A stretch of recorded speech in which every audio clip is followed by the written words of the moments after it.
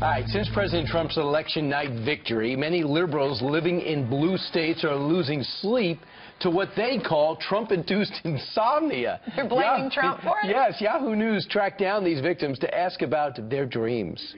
Susan Rogers, a poet from California, said she was hurtling through space with no direction on a plane that she discovers with horror has no pilot. Oh, boy. And if you thought that was weird, Leah Grover, a Chicago writer, has spent more than one night calculating where in her home she would build fake walls behind which to hide immigrants facing deportation. Here is how these people can get over this problem, because he is our president. We have the world's only irritational speaker and pit bull of personal development, Larry Winget. I'm sorry I got irrational and irritational confused. Now I'm going to be sleepless tonight. Irritational. Listen, these poor, poor babies. We've got Barbara Streisand, who eats pancakes and gains weight. Lena Dunham can't eat it all and loses weight. And now we have all these people who can't sleep. Evidently, they've never dealt with any disappointment in their life. They've never had anyone die, never lost a job. Their team never lost. And they have no concept of what the rest of us are pretty familiar with, of get over it and move on. Poor little buttercup, suck it up. Okay, you know, Sandra Bullock also could have invoked that dream sequence, because remember in Gravity she was hurtling through space. How about this dream?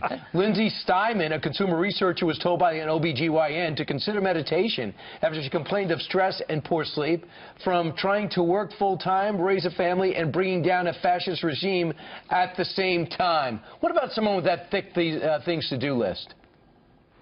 You know, the sad thing is that these people's families are going to suffer. If they're in the public eye, their customers are going to suffer. We're going to suffer. And so this sort of has a domino effect, and it reaches over into people's lives, all because they're not able to take control. And what's most interesting to me about all of this is they don't want Donald Trump in power, yet they have given Donald Trump power over their sleep. Doesn't make any sense to me. Take back your personal power. Good point. Yeah, they preach about tolerance, and if you go to those protests, they want you to be tolerant. They want to be tolerant, and that's what they preach. They want to love everybody unless they disagree with you. Do you think they'll ever come around and give the president a chance? You know, it's not just about the president. It's sort of this societal problem that we need to stop indulging all these weaklings and make them, force them to deal with the consequences of life in general, not just life as the result of an election, but life when you lose.